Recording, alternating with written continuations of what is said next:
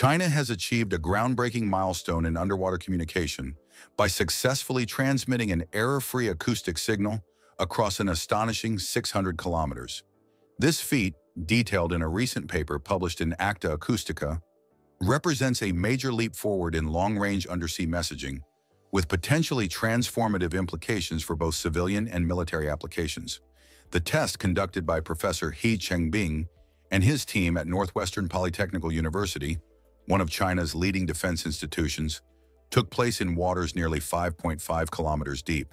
Using an 8-element hydrophone array attached to a buoy and employing quadrature phase shift keying signals at a modest data rate of 37.5 bits per second, the researchers managed to overcome a challenge that has long stymied scientists, maintaining 0-bit error across such an immense underwater distance. Underwater communication faces enormous technical hurdles due to multipath echoes, Doppler shifts caused by moving sources, and the ever-present ocean noise that can degrade signals into unintelligible whispers after long journeys.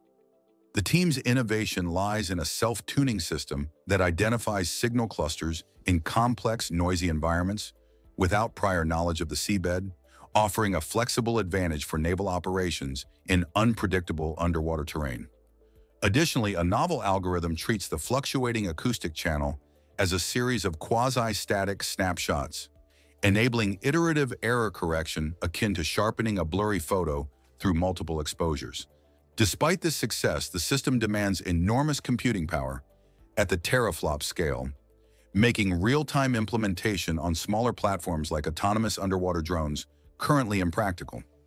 Sudden environmental changes also threaten signal stability, posing challenges for deployment in dynamic oceanic conditions. Strategically, this advancement could revolutionize undersea communications, crucial for sensitive military operations such as activating underwater drones or synchronizing attacks. If validated and replicated, China's achievement signals a new era in underwater messaging that could reshape naval power dynamics beneath the waves.